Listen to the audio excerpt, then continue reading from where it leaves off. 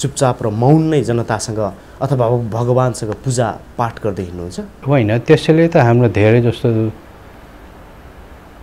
देवताहरू ढुङ्गाको बनेको हुन्छ। चुपै लाएर नि बस। कुन समयमा जनताले उठ भन्छ वा जनताले यो समय भयो केही न केही गर्नुपर्छ, त्यो समयमा ढुङ्गा पनि बोल्ला। डाक्टर साहब स्वागत छ। हवस्, धन्यवाद। गणतन्त्रको जग हल्लाउने गरेर कम्युनिस्टको गढ केन्द्रमा पूर्व राजा ज्ञानेन्द्र शाहले सहभागी हुँदाखेरि त्यहाँ जुन खालको आम जनताको स्वतस्फूर्त सहभागिता देखियो, त्यसले दिएको खास सङ्केत के देखिन्छ डाक्टर साहब? त्यो त अब त्यो नारायण मानलाई पहिलेदेखि अब दरबारभन्दा टाढाको व्यक्ति नभएको रूपमा चित्रित गरिरहन्थे। यो हिसाबले उनीहरूको मित्रवत सम्बन्ध थियो कि भन्ने देखिन्छ। अब जहाँसम्म ज्ञानेन्द्र त्यहाँ पुगेको कुरा हो, अब लोकतन्त्रमा त आफ्ना गतिविधि गर्न पाइयो नि त, त्यो प्रजातन्त्रको सुन्दरता हो।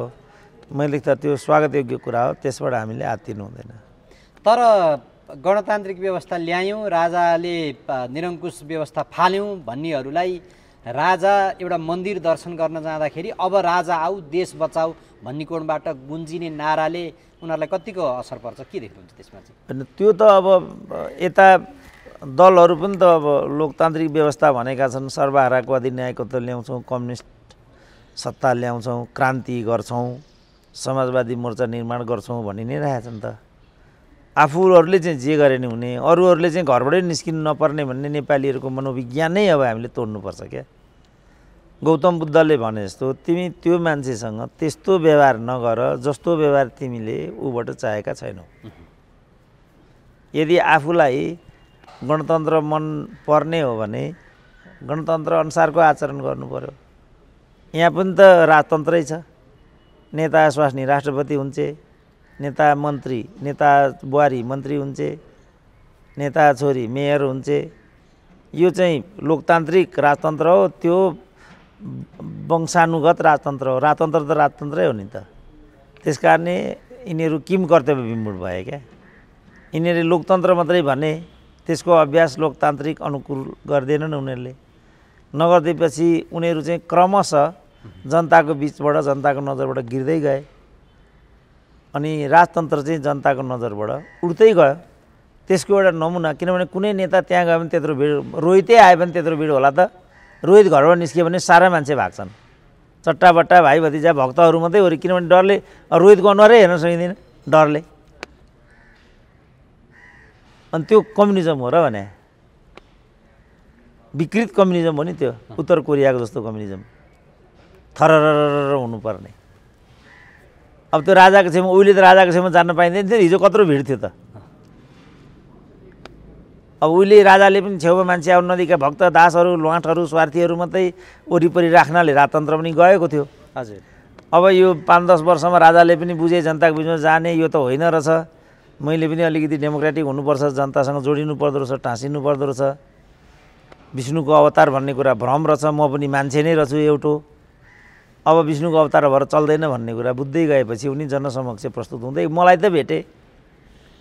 अब कतिपयले के भन्दैछन् भने रक्सी र मासु भात यस्तो नखाइकन, गाडीमा नओसारिकन, जिल्ला जिल्लाबाट नल्याइकन त स्वतस्फूर्त रूपमा यत्रो भिड उत्रिँदो रहेछ भने अहिले राज संस्था चाहियो अब भनेर जसले यो सडक आन्दोलन सुरु गरिरहेका छन् उनीहरूलाई र राजा स्वयंलाई पनि अलि अगाडि जति बेला फागुन 7 गतेको अघिल्लो वर्षतिर उहाँले अब म मौन बस्दिनँ भन्ने कोणबाट जुन खालको अभिव्यक्ति दिनुभएको थियो, त्यो सुसुप्त चाहनालाई मुखरित गर्ने प्रयोजनमा यो भिडले कतिको बल दिएको छ डाक्टर साहब? तात्विक रूपमा त मलाई देला जस्तो लाग्दैन। त्यो एउटा स्वस्फूर्त एउटा जनसमुदाय मात्रै हो। त्यो केही मान्छेहरू योजनाबद्ध पनि पुगेका होलान् त्यहाँ, तर मुख्य मान्छेहरू चाहिँ मलाई स्वस्फूर्त जस्तो नै लाग्छ। त्यो तात्विक होला भने जस्तो मलाई लाग्दैन। तात्विक हुनको लागि जे 4वटा मैले विधि भनेको छु त्यही विधिमा जानुपर्छ। यस्तो कुराबाट त्यो तात्विक हुन्छ भन्ने लाग्दैन मलाई।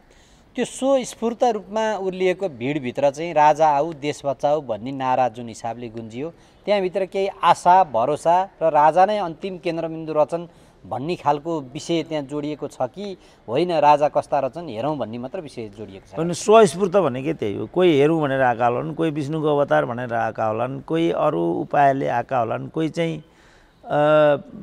सङ्गठित र सक्रिय चाहिँ कार्यकर्ताहरू होलान्, अनि कोही स्वार्थीहरू होलान्, विभिन्न होलान् नि। जस्तो राजाले त्यत्रा मान्छेलाई प्रधानमन्त्री बनाए, त्यत्रा मान्छेलाई मन्त्री बनाए, त्यत्रा मान्छेलाई माननीय बनाए।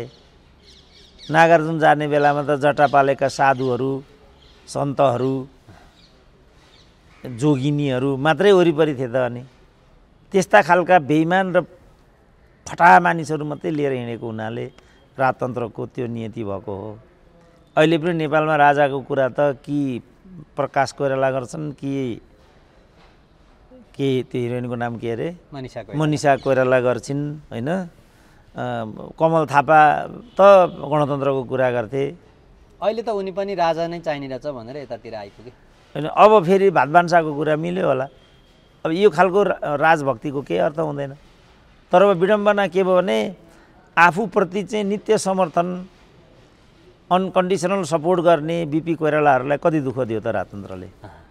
सबै समय उनको जेलमै बित्यो, निर्वासनमा बित्यो, उपचारमा बित्यो। अब उनले बनाएका मान्छेहरू एकजना पनि राजाको पक्षमा कोही एकजना पनि छ त? ल भन्नु त, कोही छ त? कतिजनालाई मन्त्री बनाए त यिनले? कतिजनालाई प्रधानमन्त्री बनाए? को त्यस्तो नाम चलेको को छ मलाई ल देखाइदिनु त? एउटा पनि देख्दिनँ म त्यहाँ। त्यो नदेखिनुको पछाडि कुनै डर त्रासले काम गरेको छ अथवा प्रयोजन सिद्धियो किन यसको पछि लाग्ने भन्ने विषयले? किनभने जति बेला यहाँ राजा चाहिन्छ भन्ने आवाज गुन्जिँदै थियो त्यति बेला ती सबै त्यता हुन्थ्यो होइन। गणतन्त्र भनेपछि ती सबै फेरि यता परेको अवस्थामा आजको दिनमा ती आवाजहरू, राजा चाहिन्छ भन्ने आवाज बढी मात्रामा आउँदै गर्दाखेरि ती कन्फ्युजनमा बसिरहेछन्, त्यो मजदारमा बसिरहेछन् भन्ने पनि कुराहरू लाग्छ होइन। उनीहरू अब त्यहाँ मुख्य रूपमा नेपालमा चाहिँ राजतन्त्रवादी मान्छे छैन भन्ने लाग्छ क्या मलाई। त्यो अन्धविश्वासको कारणले, दलहरूले सताएको कारणले, दलहरूको असक्षमता र असफलताको कारणले उत्पन्न भएको प्रतिक्रिया मात्रै त्यहाँ छ भन्ने जस्तो लाग्छ। 21औं शताब्दीको राजतन्त्र कस्तो भन्ने चाहिँ सैद्धान्तिक व्याख्या जरुरी छ। त्यसको वैचारिक व्याख्या, त्यो कसरी चाहिँ समायोजनकारी संस्था हुनसक्छ, त्यसका व्याख्याताहरू। मैले राजासँग यो कुरा गरेको थिएँ। अब राजालाई पनि जय जयकार मात्रै मनपर्छ। अब 21औं शताब्दीमा राजालाई जय जयकार कसले गर्न सक्छ भन्नु त? जुन नेतालाई जय जयकार गर्न सक्दैन। त्यहाँ त गुण र दोषको आधारमा चाहिँ चिज हेरिन्छ भने राजाको जय जयकार कसले गर्दो हो? त्यसले मात्रै राजाको जय जयकार गर्दछ। जो या त अन्धभक्त छ, अन्धविश्वासी छ, स्वार्थी छ, राजा आउला र मन्त्री प्रधानमन्त्री भइहाल्छु भन्ने भ्रमबाट चाहिँ बाँचेको छ, त्यसले मात्रै जय जयकार गर्छ। तर त्यो आजको प्रश्न होइन। आजको प्रश्न भनेको आखिर यो देश जोडेको राजाहरूले नै हो। यसप्रतिको सबैभन्दा बढी समर्पण भाव कसैको छ भने त्यो राजाहरूको नै हुने सम्भावना छ। यसो त राजाहरूको पनि हुँदैन, किनभने विश्वव्यापीका राजतन्त्रको अभ्यास हामीले देखेका छौँ। कचाकुचुक भए जुर्को उठेर हिँडिहाल्छन्। यसो त अब यहाँ अहिले जो राज संस्था चाहियो भन्ने राज संस्था पक्षधरका आवाज दिइरहेकाहरू छन्, उनीहरू चाहिँ त्यसरी कचाकुचुक उठेर हिँड्ने होइन, बेलायतको जस्तो पुनस्थापित हुने त्यो दिशामा पो जान्छ भन्ने खालको उनीहरूको तर्क छ। त्यो तर्कले कतिको पूर्णता सार्थकता पाउने देख्नुहुन्छ लाग्छ? त्यसको विधिमा जानु पर्यो। बेलायतको अर्कै समय थियो, फर्काएर ल्याइयो। अर्कै समय थियो नि त। अहिले अर्कै समय छ। जस्तो जुन शैलीबाट चाहिँ महेन्द्रले टेकओभर गरेका थिए त्यही शैलीबाट ज्ञानेन्द्रले पनि टेकओभर गरे। टिक्यो त? किनभने त्यो अर्कै कुरा थियो। 17 साल अर्कै कुरा थियो, 60 साल अर्कै कुरा थियो। त्यसकारण अहिलेको युग अर्कै छ, अहिलेको चेतना अर्कै छ। खालि त्यो राज संस्था भन्ने इन्टिटी जुन हो, त्यो इन्टिटीलाई नेपाली एउटा औचित्य र आवश्यकतामा मिलान गरौँ न त भन्दाखेरि त्यो एउटा डिस्कोर्सको विषयवस्तु हो। त्यसमा ठुल्ठुला विद्वानहरूले चाहिँ बुद्धि चलाउनुपर्छ। विचार फटा स्वार्थीहरू होइन, एक ट्वाक रक्सीको लागि राजावादी हुनेहरू, कमल थापा जस्ता मन्त्री नदिने बित्तिकै यो राजै त वंश विनाश गर्ने हो भन्नेहरूले अब कसरी राजा बचाउने ल भन्नु त। त्यस्तैहरूले गर्दा त्यो गएको। अब इमेजको पनि कुरा आउँछ, पारसको शैली हेरौँ, वंशको पनि कुरा आउँछ। अब शाही परिवारको एउटा पर्सनालिटी हेरौँ, स्ट्रेन्थ हेरौँ, एकदम कमजोर छ नि त त्यो। त्यसलाई चाहिँ व्यवस्थित तरिकाले, जस्तो थाइल्यान्डमा देख्यौँ नि हामीले, पारसकै जस्तो एउटा इमेज भएको युवराज थियो त्यहाँ पनि। तर महाराज एकदमै प्रतिष्ठित थिए, भगवान्भन्दा पनि माथि ठान्थे थाई जनताहरूले। भूमिबोल भन्ने एकजना राजा थिए त्यहाँ। त्यसपछि यिनी चाहिँ अत्यन्त स्त्री लम्पट, सायद जाँडभाङको पनि थियो होला। अब त्यहाँ राजतन्त्र रहँदैन भन्ने खालको त्यस्तो कुरा थियो। तर अब राज संस्थालाई हेर्ने, राज संस्थाको छवि त्यहाँ अत्यन्त उच्च थियो। अब गरी खायो। अब राज संस्था कुनै पनि किसिमको विवादमा छैन अहिले त्यहाँ। हो, यो विधिबाट चाहिँ राज संस्थालाई चाहिँ अब त्यो विधिलाई व्यवस्थित व्याख्या गर्नुपर्छ। फटाफाटहरू, राजा सरकार छाती पिट्नेहरू, राज संस्थाको त्यो मर्म पनि नबुझ्ने, त्यसको धर्म पनि नबुझ्ने, होइन, सूर्यबहादुर थापा टाइपका क्या कस्ता मान्छे लिएर हिँडेको थिएँ तर मैले राजालाई नै भनेको थिएँ तिमीले गलत मान्छे लिएको हुनाले यस्तो भएको भनेर। अब 5 वर्ष मैले भेटेको 2 वर्ष पछाडि नै होला कमल थापाले त्यो कुरा पुष्टि नै, अब दलहरू बोल्न सकेका छैनन्, उनीहरू चाहिँ वंश विनाशको जाँचबुझ गर्नुपर्छ भन्छन्। हो, यो खालका मानिसहरू लिएर चाहिँ राजपरिवार हिँडेको हुनाले उसको त्यो नियति भएको। अब त्यो चिजलाई बुझ्न बुझाउन सक्नेहरू एकदम प्रखर के हरेक दृष्टिकोणले चाहिँ ज्वलन्त मान्छेहरू। तर खालि फटाफट जस्तो अत्यन्त उद्भट क्षमताका मान्छे थिए नि त तुलसी गिरी, तर आफै बेइमान थिए। प्रधानमन्त्री हुँदासम्म नेपाल बस्थे, प्रधानमन्त्रीबाट छुट्टी हुने बित्तिकै फेरि श्रीलङ्का गइहाल्थे। त्यस्ता खालका चोट्टाहरू क्या लिएर हिँडे। अब उद्भट मान्छे त्यहाँ राजेश्वर देवकोटा जस्ता मानिसहरू राजाको कुरा गरेर पालो पर्खेर बसेका थिए, त्यो कहिले पनि आएन। त्यसपछि राज संस्थाको त्यो नियति भएको छ। यसलाई चाहिँ पुनर्समीक्षा गर्नुपर्छ। किन यस्तो भयो त भन्ने रियलाइजेसन हुनुपर्छ। अनि कहाँ जाने हो त भन्ने कुराको एउटा रोडम्याप हुनुपर्छ। अनि सोच्न सकिन्छ। त्यो सोचाइ पनि त्यो बेला मात्रै सकिन्छ जब यसका विधिहरू व्यवस्थित हुन्छन्। त्यो सोच्न सकिने बेला अहिले आएको छ अथवा तत्काललाई चाहिँ आएको जस्तो देखिँदैन डाक्टर साहब? मलाई यस्तो लाग्दैन अहिले। त्यो मैले जे भने त्यो विषय डिस्कोर्समै गएको छैन। अहिले पनि फटा बेइमान बिचौलियाहरू, राजा आउँछ म प्रधानमन्त्री भइहाल्छु, म मन्त्री भइहाल्छु भन्नेहरूको मात्रै म प्रभुत्व देख्छु। त्यसरी हुँदैन। आइहाले पनि त्यसलाई थामी खान सकिँदैन। त्यस कारण मैले भनेको छु सरकार तिम्रो लागि सबभन्दा राम्रो यही हुन्छ, यहीँ बसिरहनु। अहिले जस्तो पुस्तक मार्फत पनि रविन्द्र मिश्रले पनि एउटा जिकिर गरेको देखियो, हजुर इतिहासको अध्येता पनि हुनुहुन्छ, जहाँ जहाँ राज संस्था छ त्यहाँ मात्रै सुख, त्यहाँ मात्रै चाहिँ नि त्यो समृद्धि, त्यहाँ मात्रै भनेको तुलनात्मक रूपमा चाहिँ ती देशहरूले राम्रै गरिरहेका छन् भनेर केही देश डेनमार्कदेखि थाइल्यान्ड, नर्वे जुन हिसाबले उनले त्यो अगाडि इतिहास सारेको पनि देखिन्छ र सामाजिक सञ्जालमा त्यो तर्कहरूलाई उनीहरूले अलिक बढी जोडतोडका साथ उठाएको पनि देखिन्छ। राज संस्था हुँदैमा त्यो अनुभूति गर्न सकिने हो अथवा अघि तपाईँले भन्नुभएको जस्तो त्यो पोइन्ट पहिला त्यो एउटा रोडम्याप क्लियर भएको भए मात्रै हुन्थ्यो भन्ने के देख्नुहुन्छ डाक्टर यसमा चाहिँ? होइन, त्यहाँको राज संस्था कस्तो छ भनेर बुझ्नु पऱ्यो नि त। रविन्द्र मिश्र आफै लन्डनमा त्यति बसेर आउनुभयो भने त त्यहाँको राज संस्था र उसको बानी बेहोरा आनी बानी कस्तो छ त त्यो पनि त उहाँलाई थाहा होला। डेनमार्कको कस्तो छ त, नर्वेको कस्तो। मैले 12वटा मुलुक भर्खरै त घुमेर आएँ नि, सबै रोयल प्यालेसको अगाडि म पुगेँ। बेलायतको चाहिँ अब समृद्ध नै भयो, सजगज छ। बाँकी रोयल प्यालेसहरू झुप्रा जस्ता छन्। मलाई चाहिँ ओस्लोमा देखाए यो रोयल प्यालेस हो भन्थे, न कुनै बोर्डर छ न कुनै चाहिँ फोर्टिफिकेसन छ, केही पनि छैन। त्यसपछि मलाई डेनमार्कमा देखाए, ओहो तपाईँ कल्पनै गर्न सक्नुहुन्न, एकजना मान्छे मात्रै युनिफर्म लगाएको छ एउटा, अनि लट्ठी जस्तो एउटा बोकेको छ, एक सिङ्गल एकजना के बसेको छ।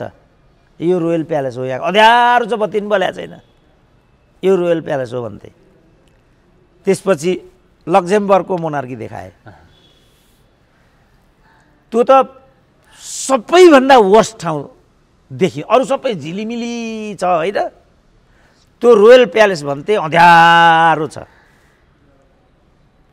यो चोटि चाहिँ होइन, ऊ चोटि म 2005 हो कि कति यस्तै 5-6 हो, म चाहिँ ब्रसेल पुगेको थिएँ, बेल्जियम। अनि एउटा यो ब्याडमिन्टन ग्राउन्डमा चाहिँ खेल्दै थिए दुईवटा केटाहरू, यिनीहरू राजकुमार हुन् भन्थे।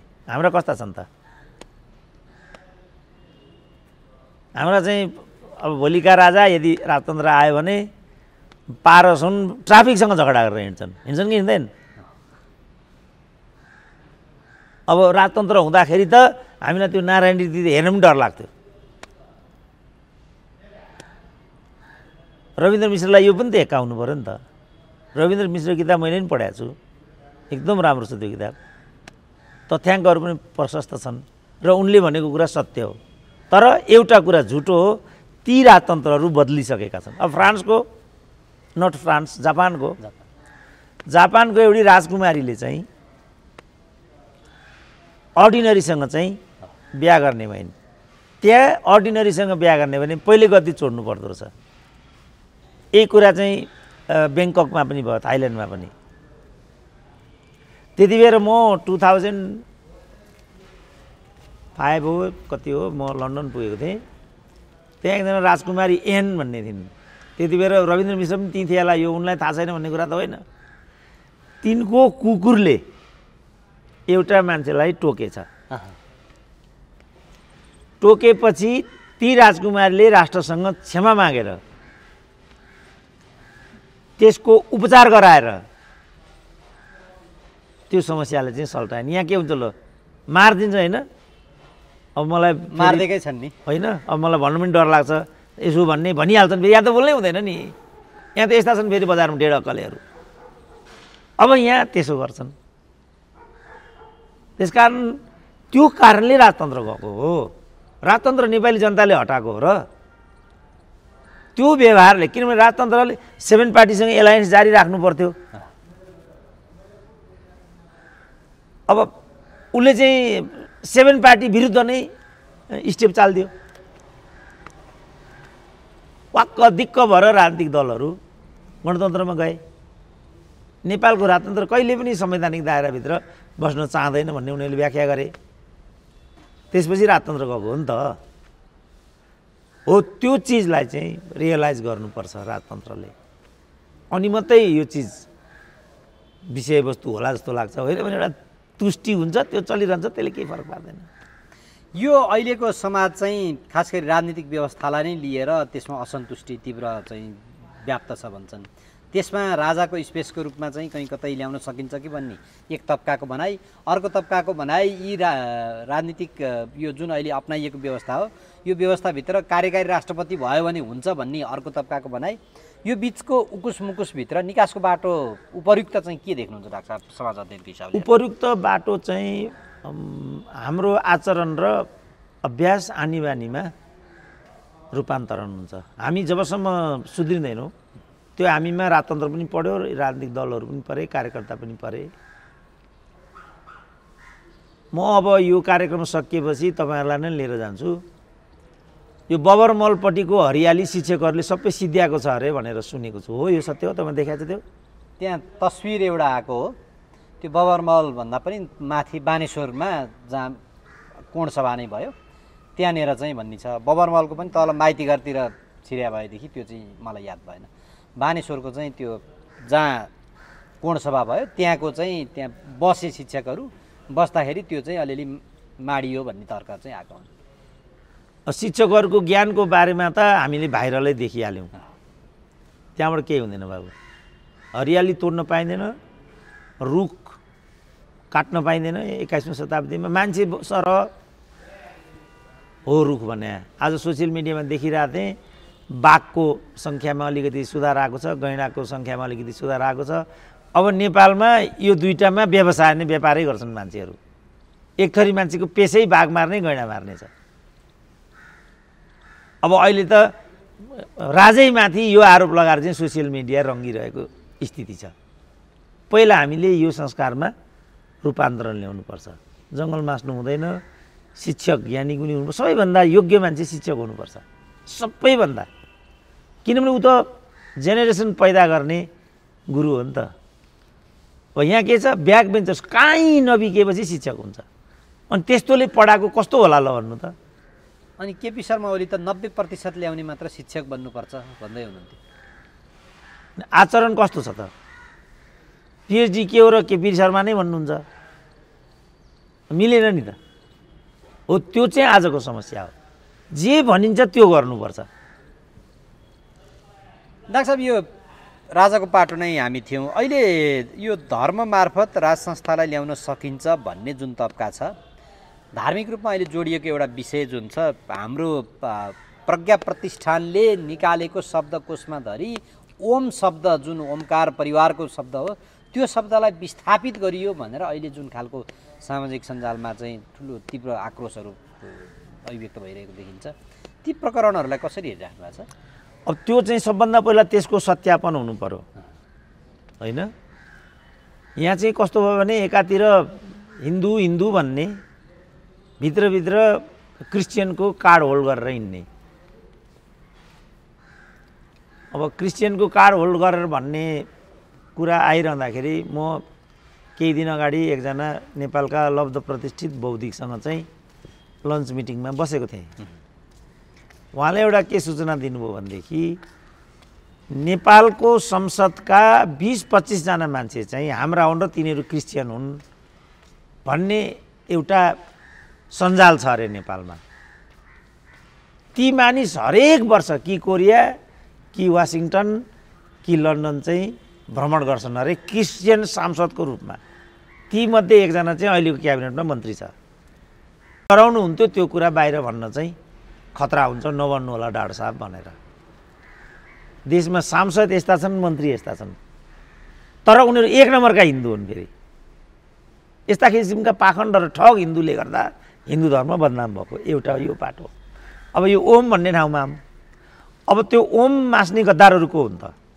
सबभन्दा ठुला हिन्दूहरू नै होलान् फेरि तिनीहरू, बाहुनहरूलाई होलान्, अझ प्राडा नै होलान् फेरि तिनीहरू चाहिँ। अब मलाई कुटाउने योजना तपाईँको हो भने अगाडि सोध्नुहोस्, नत्र यसलाई रोक्नुहोस्। प्रश्न कुटाउने भन्दा पनि प्रश्न सामाजिक विषयवस्तु जुन हिसाबले समाजमा भइरहेका घटना उप यहाँले जनताहरूलाई चाहिँ तथ्य यो है भनेर स्पष्टीकरण पारिदिनु भएको छ, त्यसमा डराउनु पर्ने विषय के छ र डाक्टर? होइन, डराउनु पर्ने विषय के छ भने आज शान्ति सुरक्षा राम्रो छैन नि त। डिपुटी मेयरको भाइलाई घरभित्र गएर काट्छन्। छोरालाई भेट्न आए कि आमाले काठ फ्याक्ट्रीमा मारिनुपर्छ। मैले मारेको, खोइ मलाई मासु भन्छ अरे त्यो मार्नेवालो भनेको। त्यो सक्कली मार्ने हो कि नक्कली मार्ने हो कि फेरि यहाँ कसैको विश्वास छैन। तिनै मित्रले भन्थे एउटा quotation, in Nepal no one speaks truth. हाम्रो देशको पहिचान, नो वान स्पिक्स ट्रुथ। झुटहरूको देश हो यो। झुटो बोल्ने, ठगी गर्ने, लुटपाट गर्ने, त्यस्तो पनि कुनै मानवीय सभ्यता हुन्छ? अब त्यसको अब जस्तो प्रचण्डकै कुरा गर्नु न, ओली विरुद्ध क्याम्पेन गरे होइन, सबभन्दा ठुलो बेइमान हो यो, राजावादी हो, प्रतिगामी हो, हिन्दू राज्य ल्याउँछ, सङ्घीयता खान्छ इत्यादि भनेर चाहिँ तल जनताबाट चाहिँ भोट लिएर आए। त्यही ओलीको गएर प्रधानमन्त्री भइदिए। देशको अगुवा नै यस्तो छ। अब त्यही अगुवा पार्टीको एउटो त्यो कोरियाको हाम्रो त्यो वाइसिएलको चिफ, अब उनको भनाइअनुसार औषधि बोकेर गएका अरे, कोरियाको भनाइअनुसार गैर कानुनी औषधि लिएर आयो। अब औषधि हो कि के हो त थाहा छैन नि हामीलाई। प्रेसक्रिप्सन बिनाको औषधि भन्दै थिए। अब दूतावासले चाहिँ विज्ञप्ति जारी गर्यो। दूतावास भनेको त आधिकारिक संस्था हो, तर त्यो चाहिँ त्यही रूपको हो भन्ने कुरा मलाई लाग्दैन। किनभने दूतावास नै मेन पावर स्मग्लिङ गरेर हिँडेका तथ्यहरू छन् विगतमा। राजदूतहरू विवादित भएर झन्नै कतारबाट त पर्सनल नन ग्राटा नै गर्नु पर्यो। ल अनि त्यस कारणले no one Nepali speaks truth. यिनीहरू एकदम बेइमान छन्, डबल स्ट्यान्डर्ड छन्, डबल पासपोर्ट लिएर हिँड्छन्, डबल नागरिकता बोक्छन्। अनि समस्या भएन हो। यो चाहिँ सर्वत्र व्याप्त छ। राजतन्त्रको हकमा पनि यही छ, हिन्दू धर्मको हकमा पनि यही छ,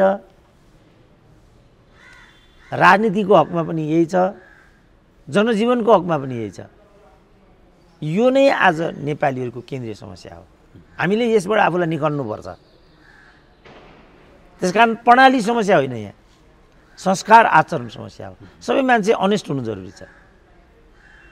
त्यहाँ अब वेस्टमा भनौँ न, कोही पनि मान्छे ल्याङ गर्ने झुटो ठगी त्यतातिर सोच्दैन नि त। ल हाम्रो यहाँबाट त कुनै एकजना नागरिकलाई सोध्नुहोस् ठमेल जाने बाटो कता हो भन्नुहोस्, उसले सिंहदरबारतिर देखाइदिन्छ, पक्का देखाउँछ। अब अननोन मान्छेले कहिलेकाहीँ रत्नै पार्कबाट पनि रत्न पार्क कहाँ छ भनेर सोध्न सक्ने हो नि त। रत्न पार्क यो गाडी चढेर जानुपर्छ अनि पुगिन्छ भनिदिन्छ, ऊ गौशाला पुगिदिन्छ। किनभने नो वान स्पिक्स ट्रुथ, सबका सब झुट छन् यहाँका मान्छेहरू हो। यो नै केन्द्रीय समस्या हो। नत्र जनयुद्ध भने कम्युनिस्ट क्रान्ति भनेर लडेका होइनन् माओवादीहरू। माओवादी भनेको आतङ्ककारी हुन् भनेर 50 लाखको मूल्य तोक्नेहरू होइनन् शेरबहादुरहरू। अनि अहिले उनीहरूको बिचमा कसरी छ त गठबन्धन? यो केन्द्रीय समस्या हो। आर्जुले नै भने म किसानको छोरी हुँ। आर्जु किसानकी छोरी हुन् त? झुट होइन त्यो? ओखलमा कुट्दै गरेको दृश्य धरि हालिदिए नि किसानको छोरी भन्ने साथै। यो केन्द्रीय समस्या हो। यसबाट हामी नउठ्ने हो भने हामी केही पनि गर्न सक्दैनौँ। लाइसेन्स, अधिकांश लाइसेन्स मेरो विचारमा नक्कली नै होला। त्यही 4 जना मार्नेवालाले भन्यो मैले त अरू पनि 2 जना मारिदिएका थिएँ। सत्य हो कि झुटो हो कि? त्यत्रो बल नभइकन फेरि त्यो गर जस्तो नि अनुभूति नहुने। अब बिहा गरेको 6 महिनापछि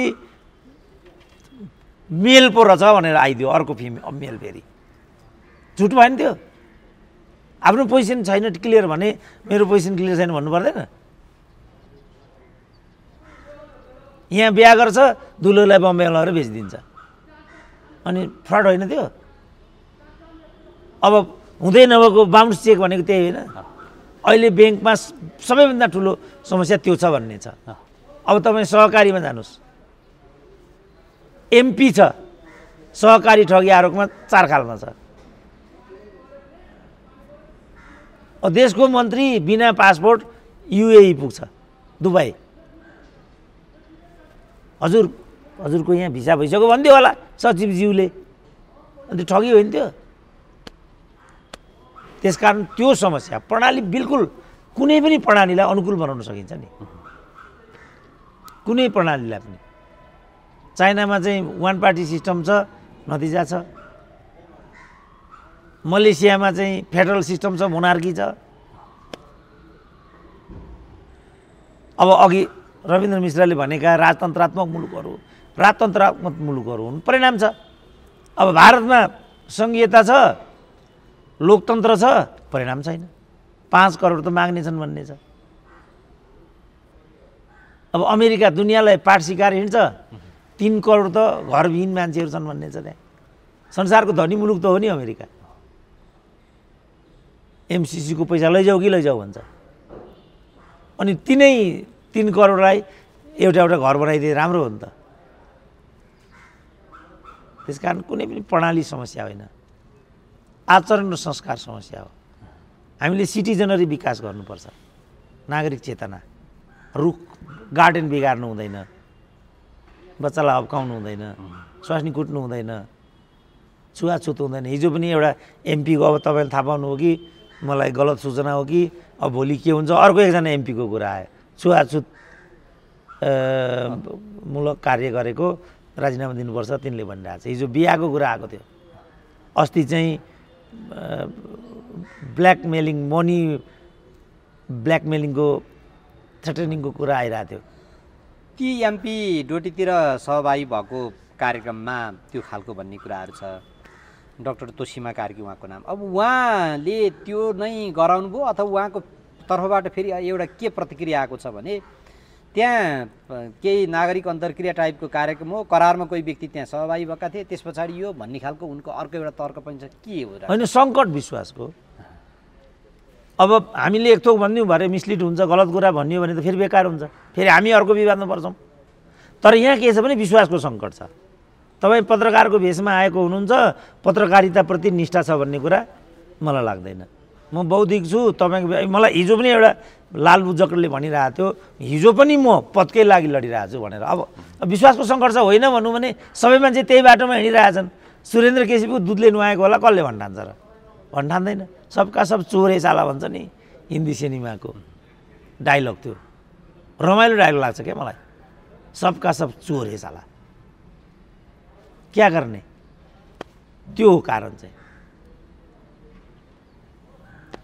त्यो एउटा विवाद पनि यहाँ लिएर आएको थियो डाक्टर साहब। यो विवादकै बिचमा चाहिँ जस्तो प्रधानमन्त्रीको चीन भ्रमण कस्तो देख्नुभयो डाक्टर साहब? त्यहाँ अब यता भारततिर जाँदा मुर्रा भन्थे, त्यहाँ पनि चीनको विषयमा पनि यो भैँसीको विषय उठो भन्ने कुराहरू पनि सुनियो।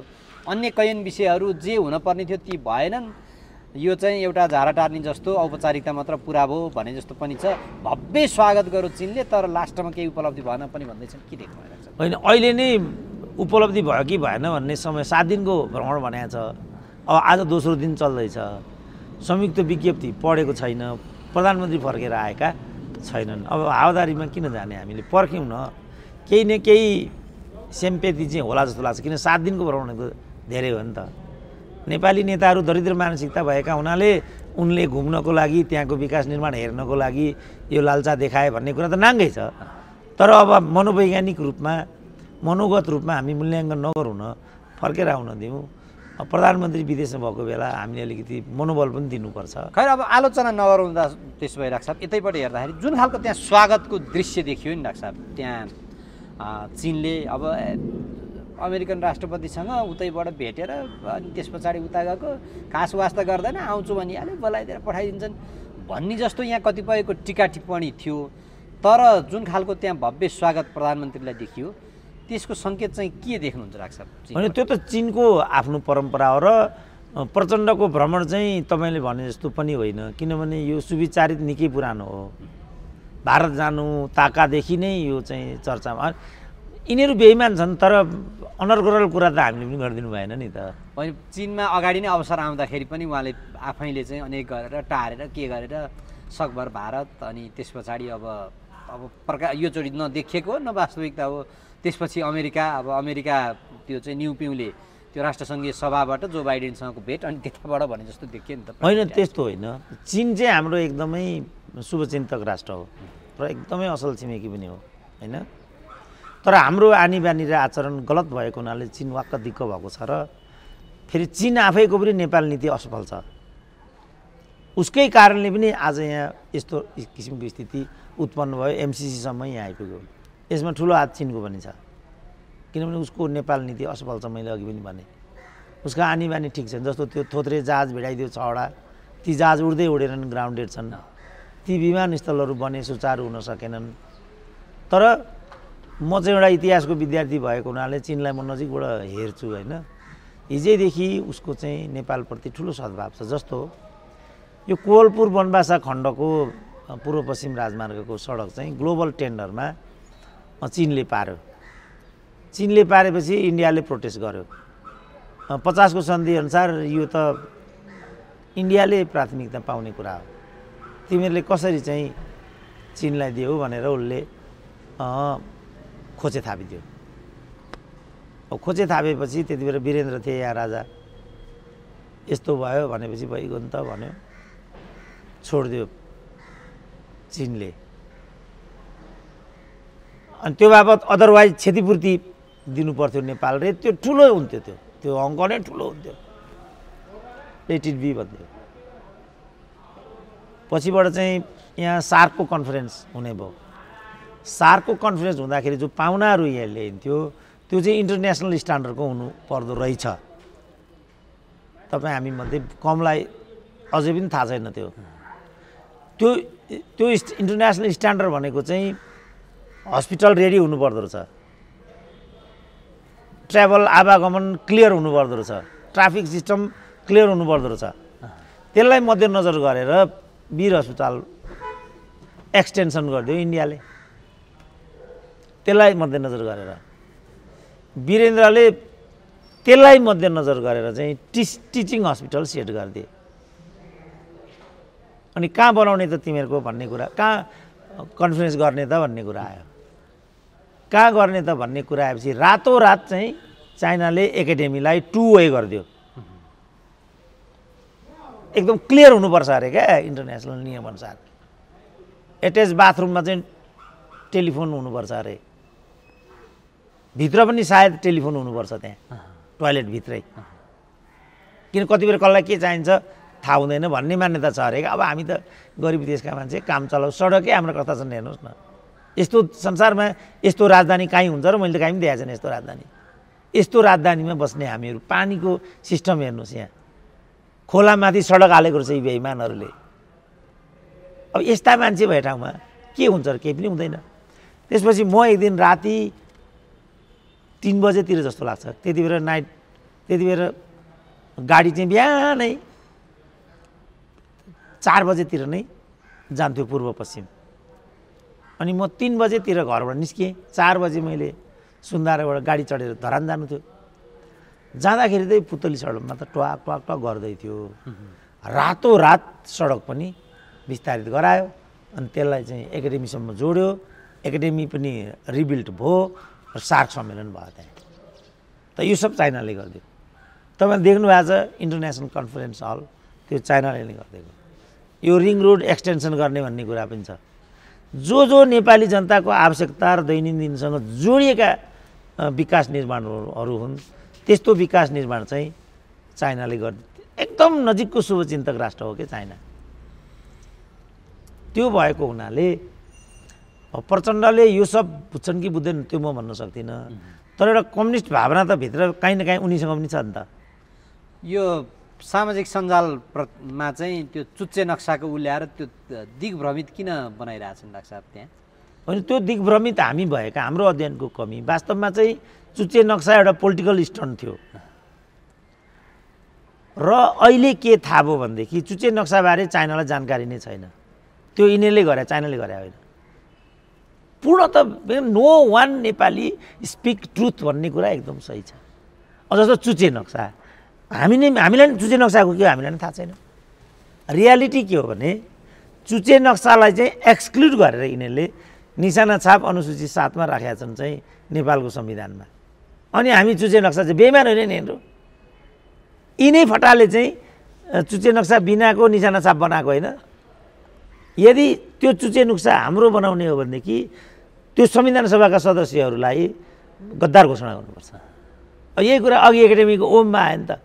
जो क्रान्तिकारी र नेपाली भाषाको कुरा गर्छ त्यही फटा ओमलाई मास्नेमा लागिरहेछ। अब अहिले जनजातिको टाउकामा, किन त्यो एकाडेमीमा जनजाति मात्रै छ, त्यसले यो गर्यो भनेर हामी हङ्गामा हो। यस्तो काण्डबाट धरान हुन्छ नि त। अब त्यहाँ त्यो के मन्दिर अरे त्यो धरानको बालगोपाल मन्दिरको पुरेतले साँडगाँड गरेर पैसा खाएर गरेको होला। त्यो साँडगाँड गरेर त्यहाँ चर्च बनाउन दिएको रहेछ, हालिदियो अर्को साम्पाङको टाउकामा। किन no one Nepali speaks truth, सबका सब झुट है। खैर, यता त्यो चीनको एउटा प्रसङ्गमा डाक्टर साहब, चिनिया राष्ट्रपतिसँग प्रधानमन्त्रीले सिङ्गल आफू मात्र बसेर फोटो खिचाउनु भएको छ।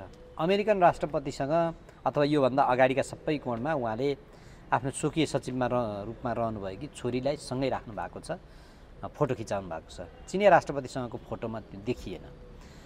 त्यसको अन्तर्यसँगै अर्को एउटा पनि दौरा सुरुवालको पाटो पनि कतिपयले त्यसमा जोडेका छन्। यहाँबाट जाँदा जाँदै चाहिँ फुकालिदिनु भयो उहाँको भूमि टेक्दा, तर त्यहाँ चाहिँ सुरुवातमा नै चाहिँ लगाएर पुग्नु भएछ नि त पनि भन्दैछन्। दुईवटा पाटोमा कसरी हेर्नुहुन्छ लाग्छ?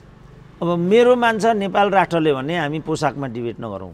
अनुकूल अनुसार जहाँ जस्तो उचित लाग्यो मान्छेले त्यस्तो गर्छ, उनले पनि त्यस्तो गरेका छन्। हामी यो विषय त्यति नउचालौँ, त्यो छोरीवाला कुरा पनि त्यति नउछालौँ। अब चीनको त कस्तो छ भने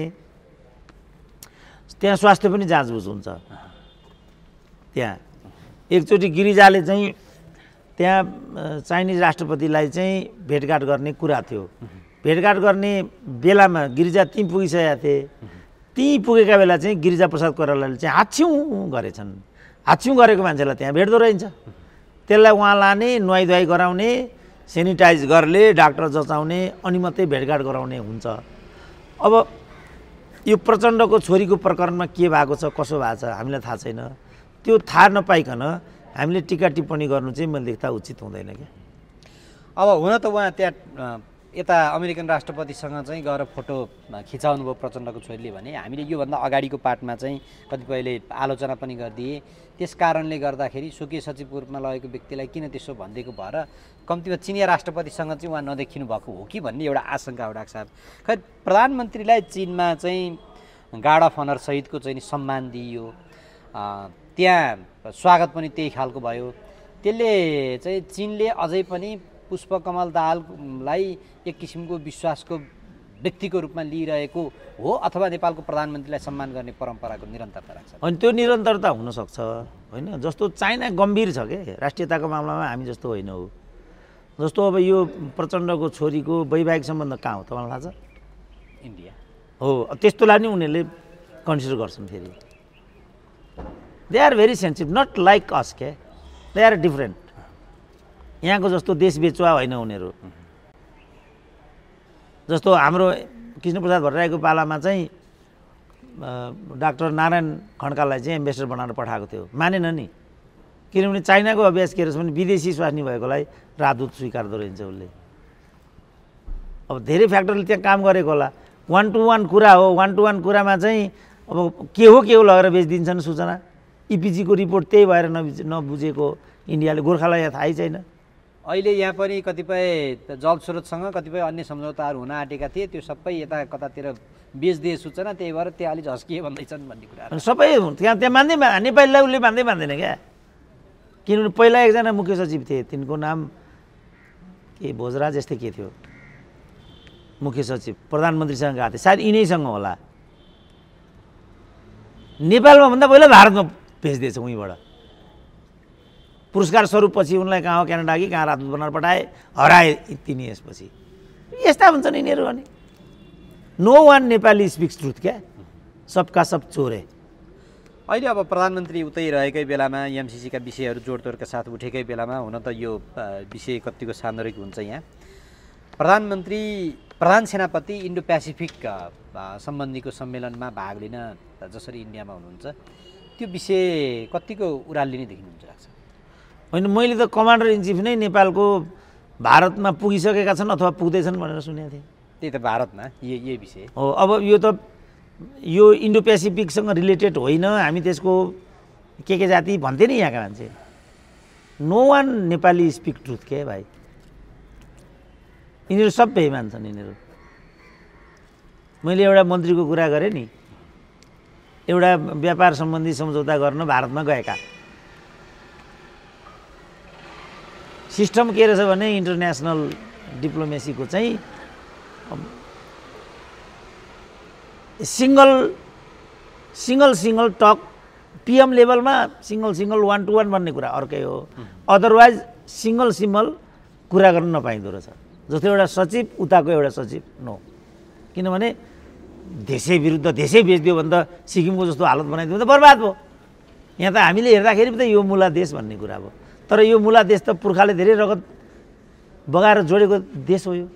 अहिलेकालाई पो ठट्टा जस्तो भएको छ। किनभने उनीहरूलाई अहिले यो देश नै लक्ष्य छैन।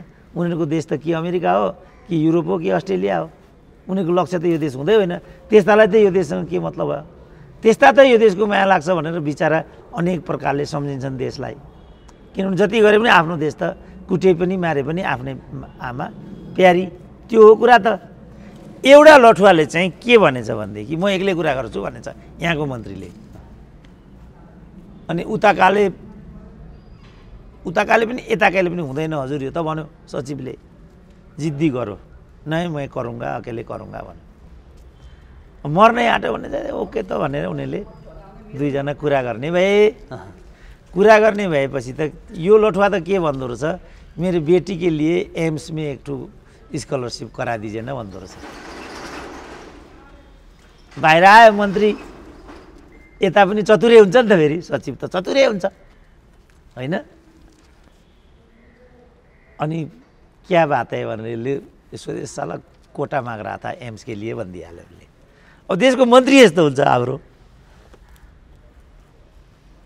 अब यो त थाहा भइसक्यो नि, इन्डियनलाई पनि थाहा भइसक्यो, चाइनिजलाई पनि थाहा भइसक्यो यिनीहरू कस्ता मान्छे हुन् भनेर। त्यसपछि हेप्छन् उनीहरूले हामीलाई। प्रधानमन्त्रीहरूले माग्छन् भन्ने कुराहरू आएको थियो। अब मन्त्री प्रधानमन्त्रीकै कुरा कति नाङ्गै छ नि त। प्रधानमन्त्री भइसक्यो कि। डाक्टर साहब अन्तिममा पनि छौँ। बालवाला राष्ट्रपति जानकी मन्दिरतिर पूजा गर्न जाने विषय अहिले चर्चामा छ। अघिल्ला राष्ट्रपति जाँदाखेरि खाली खुट्टै जानुपर्ने, अहिलेका राष्ट्रपति जाँदा चाहिँ चप्पल लाएर जाने भन्ने कोडबाट त्यहाँ स्थानीय समुदायले तीव्र असन्तुष्टि पनि जनाइरहेका छन्। जानकी मन्दिरको विषयमा त्यहाँ दर्शन गर्न जाने भन्ने साथै राष्ट्रपति भनेपछि योभन्दा अगाडि एक कोडबाट विवाद पनि आएको थियो। घटनाक्रमलाई कसरी हेर्नुहुन्छ?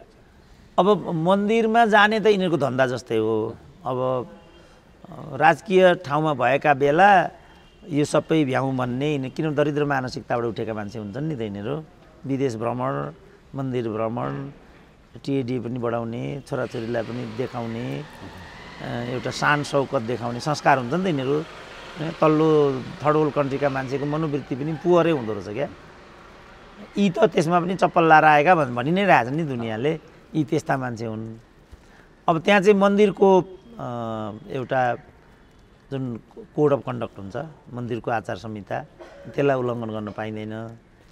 जस्तो ऋषि सुनक चाहिँ भारतमा आए, कत्रो नाम कमाएर गए। उनीहरूको सिम्प्लिसिटी हेर्नुहोस् त कस्ता थिए उनीहरू। प्राथमिक विद्यालय पढाउने टिचर जस्ता थिए। उनले त नाङ्गै खाली खुट्टा त्यहाँ चाहिँ नि त्यो त कोड अफ कन्डक्ट हुन्छ, त्यस्तो हुन्छ नि त त्यहाँ। अब त्यो अनुसार चाहिँ गरे। ऊ हसिना वाजेदसँग चाहिँ घुँडा टेकेर कुरा गरिरहेको थिए। अब सायद हसिना वाजेदको घुँडा समस्यालाई के होला होइन, त्यो त फेरि हरेक कुराको कज एउटा न एउटा हुन्छ। तर घुँडा टेकेर चाहिँ, किनभने आफ्नै दिदी जस्तो, किनभने एउटै मूलका मान्छे हुन् नि त तिनीहरू, त्यसले त नियरनेस ल्याइराखेकै हुन्छ। त्यो हो, हामी बुझ्छौँ कारण। तर दुनियाँलाई त थाहा छैन नि। ब्रिटेन जस्तो शक्तिशाली प्रधानमन्त्रीको पिएमले के गरेको होला यो भन्ने लाग्छ नि त मान्छेलाई त। त्यो तरिकाले ऋषि सुनकले चाहिँ भारतमा आफ्नो प्रसिद्धि, आफ्नो नाम कमाएर उता गए। अब यहाँका ल्याङ्ग्रा चाहिँ यता गयो यतै विवादित हुन्छन्, उता गयो उतै विवादित हुन्छन्। जनता पनि उस्तै छन्। पोहोर विद्या भण्डारी जनकपुर गए कि छिछि दुर गरे पखाले। एउटा महिलालाई सम्मान गर्न पनि यिनीहरू जान्दैनन्। उनी विधवा भइन्, आफै पीडित छन् नि त। अनि उल्टो समाजले पीडा दिनु दाहिने देब्रे भनेर, त्यो अमानवीयता होइन। हाम्रो यो एउटा जुन रुड जुन एउटा हाम्रो एउटा संस्कार छ, त्यो देखेर पनि म कहिलेकाहीँ पीडित जस्तो हुन्छु। अब रामचन्द्रको हकमा यिनीहरू धर्मनिरपेक्ष राष्ट्रका हेड अफ द स्टेटहरू हुन्। यिनीहरूले सजधजका साथ मन्दिर पार्टी पौवाको भ्रमण गर्नु पनि धर्मनिरपेक्ष राष्ट्रको मर्मधर्म विपरीत हुन्छ। त्यसकारण उनीहरूले यतातिर बरु परिमार्जन ल्याउनु पर्छ। जो मन्दिरको कोड अफ कन्डक्ट हुन्छ त्यो त सबैले परिपालन गर्नै पर्ने हुन्छ। अब रामचन्द्रले त्यहाँ कसो के गरेका हुन् त्यो म भन्न सक्दिनँ। अन्तिममा डाक्टर साहब जाँदै अलि अगाडि क्रिकेट खेलमा खेलाडीहरूले जित हासिल गर्दाखेरि सारा राष्ट्रले वाइवाईका कुराहरू पनि गरेको थिए। यहाँसम्म पुगो कम्तीमा भन्ने पनि थियो। खेल जस्तो सुकै भए पनि त्यहाँ खेलो नि पनि भन्ने पनि कुराहरू थियो। त्यही खेलमा नाम चम्काएका एकजना खेलाडीको केस अदालतमा सरेको सरे यो सन्दीप लामिछानेको त्यो के हो डाक्टर साहब, के लाग्छ हजुरलाई यसमा? अनि यो सरे पनि नेपालको कानुनी प्रक्रिया त यस्तै छ। 16 सालदेखिका मुद्दाहरू थाँती छन्। कुनै पनि मुद्दा फैसला हुँदैन। सर्वोच्चमा मात्रै 28,000 मुद्दाहरू विचारा दिन्छन्, लाखभन्दा बढी भन्ने छ। अब निर्णय गर्दाखेरि पनि देखिहाल्नुभयो, काठमाडौँ जिल्ला अदालतको न्यायाधीशलाई रुकुम पठाइदिए। निर्णय गर्दा पनि रुकुम जानुपर्ने, नगर्दा पनि किन नगरेको भन्ने सबका सब चोरे भनेको त्यही हो के बाबु। न कानुनी संवेदनशीलता छ, न जवाफदेहिता छ, न विवेक प्रयोग हुन्छ। त्यो होटल द्वारिकाजको मलाई एउटा भाइले चाहिँ अस्ट्रेलियाबाट फोन गरेको गर्छ क्या। 23 सालदेखिको मुद्दा अरे त्यो कहिल्यै फैसला हुँदैन, किनभने पावर सेन्टर हो द्वारिकाज भनेको। अब यो सञ्जीव भएठाउँमा आउँदा अब कुन प्रपञ्चबाट यो घटना हुन पुगेको छ हामीलाई थाहा छैन। तर नेपालको अदालत चाहिँ यस्तै हो, उसले समयमा कुनै पनि फैसला दिँदैन। अब त दिने स्थिति पनि छैन, किनभने फैसला दियो भने एक थोक भन्छ समाज, दिएन भने अर्को थोक भन्छ समाज। कचाकुचुक पर्यो रुकुम पठाइदिइहाल्छ। अनि अदालत न्यायाधीशले पनि के गरून् बिचरा। त्यसकारण न्यायालयभित्र जुन यो हस्तक्षेपको एउटा अभ्यास छ हामीले यसलाई नै तोड्नुपर्छ। अब प्रधान न्यायाधीशकै त्यो हाल बनाइदिए, एउटालाई हो र सुशीला कार्कीलाई त्यही गरे, चोलेन्द्र शमशेरलाई त्यही गरे। बिचरा जुन देशको प्रधान न्यायाधीश त्राइमाम हुन्छ अनि त्यो देशमा सन्दीप लामिछानेले न्याय पाउँछन् त भने। अब कार्य प्रक्रिया कस्तो छ, त्यो सुधीर कुमार शाह भन्ने 60 दिन चाहिँ हिरासतमा बसेपछि तिम्रो संलग्नता पुष्टि भएन भनिदियो। सबका सब चोर है साला। डाक्टर साहब हस्, यो महत्त्वपूर्ण विचार समयका लागि धन्यवाद सहित आभार व्यक्त गर्छु। हस्, धन्यवाद।